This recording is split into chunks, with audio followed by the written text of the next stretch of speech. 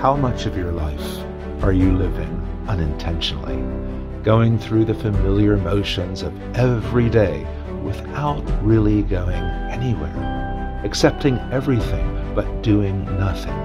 What if you decided today to say goodbye to the unintentional living mode and switch off the autopilot function of your life and made a commitment to start living intentionally?